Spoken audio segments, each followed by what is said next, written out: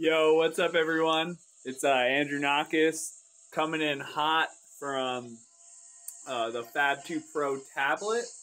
In an augmented reality kind of like drone flying game. Let me just turn down the volume a little bit. And you can see it's kind of scanning in the mirror. So it's augmented reality, but then it's also actually experimental mesh building around it. It's kind of cool how it doesn't scan in the just right in front of me when you point it at a mirror, but then it scans everything else and actually gets like the reflections of everything. So if I move it around, I can kind of scan more of the environment. And I'm really pushing the Tango to the limit right now because it's running augmented reality with experimental mesh building, and that's experimental mesh building with both colors and physics kind of built in. Still have a little patch. And so it's also in Unity with the game on top of it. And I'm recording the screen right now. And I'm like always just blown away by how well this thing actually performs. I mean, it's a 652 chip, which is like, I guess, last year's kind of low end efficiency tier chip. But like it still just runs so well. And like the Tango overhead is very small. Even when like you're mesh scanning, you can see the IR is flashing right now at 5 frames per second. So what this is kind of a drone game, and I kind of did some interesting things that I kind of want to talk about. So I can kind of scan in an environment. Right now we're in like kind of my Vive like green screen room. If I reset the drone, it then turns up in front of me. And I can fly it around like kind of like a normal drone. I actually modeled the experience off one of my favorite drones. Try to get it before I scan it in. There's like these tiny kind of, I'll show you when I walk out of the room.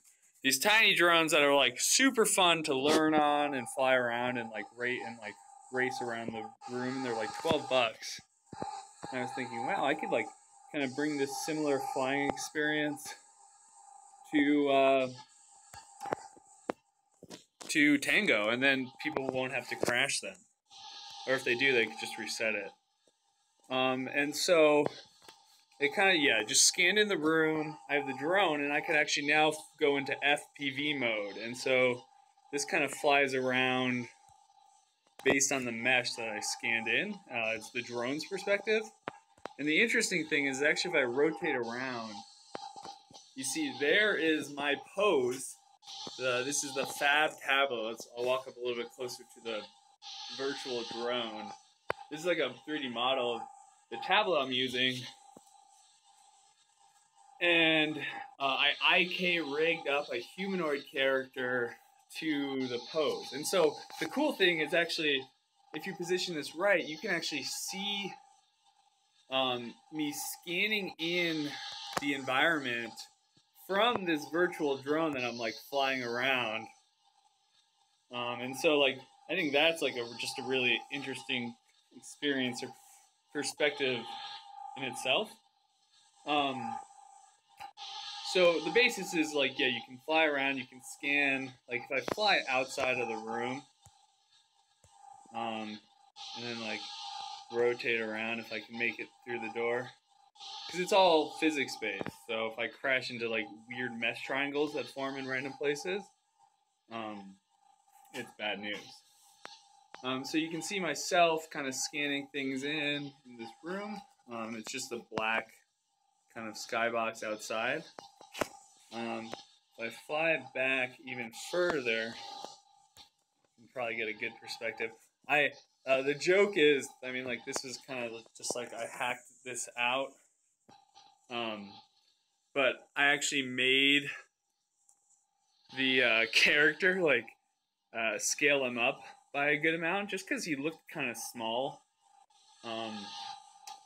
initially. And the joke is that he was so small because the Fab phone made him look tiny because it's such a big phone. And so I kind of made him a little bit bigger to fit the size of the fab. But if I reset the drone so he's back in the space, I now have like a kind of a larger area to fly through. I have this door, and I've like kind of scanned my living room and bonus room, and so now I can go in and place rings down on the through kind of like go like through the door. Maybe this has like mesh clearing built in, so if it accidentally gets kind of some weird depth, maybe in some strange place due to drift or something, the idea is you can kind of look over it and it will kind of update and clear itself out. So I just got out of the place ring mode and back in the fly mode, and now I'm in the scan of kind of the course that I scanned. And now if I fly through the rings, they make a sound, or should make a sound. It's completely crashed and reset.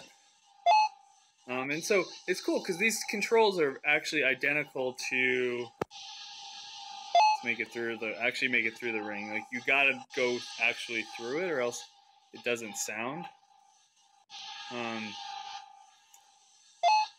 But these are like kind of very similar, feel very similar what is actually like to fly that mini drone around. And so it's like realistic versus the amount you actually crash it. Kind of this is the basis of the experiment. Oh man, I'm flying into myself. That's like the only kind of unrealistic thing you can do. But the basis of that I'm thinking about for this is like people in multiplayer kind of can race around, whether it's locally or online. And then also really excited to like bring this over to Daydream with the Daydream controls. The Asus Daydream Tango phone I think will be a perfect kind of headset wearable experience where you can like then port into FPV mode. As well as I think this game will just work well on Cardboard / Google Daydream as well. Overall, super excited. Kind of one thing, it's in beta right now, so there's a link in the App Store to grab it, to get it. One thing that that is cool to check out, that's actually not in this version, is I put spatial audio in the environment. And so actually, if you wear headphones when you're playing this, you hear the drone relative to how it would be in the actual space. And so because of that, it's kind of this like very immersive experience that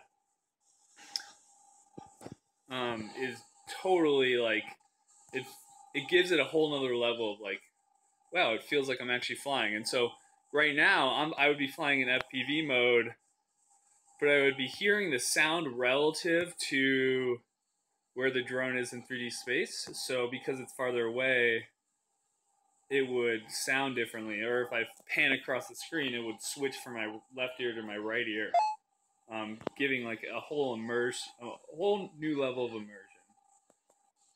So yeah, this is kind of the prototype. Like, I kind of jammed this out in the past week. But yeah, overall, just really psyched on this idea of like drone flying and augmented reality, and then also in VR. And yeah, overall, super stoked. Hopefully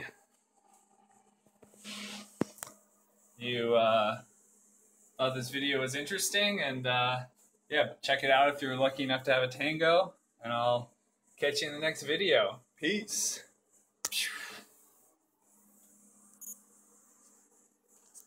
Now I'm coming in from my spectacles, and I just wanted to show the actual drone that I was talking about, that I kind of based the game off of, and what that's like to actually fly. And so this is the H8 Mini. It's pretty easy to control. You have a controller. And yeah, it's a little bit hard to get the height adjustment, but besides that, it's such a fun. The cool thing about the game is if you crash the drone in the game, you don't have a risk of breaking it, where this drone's a little bit different. But it's pretty lightweight, so it's not that bad. The H8 Mini.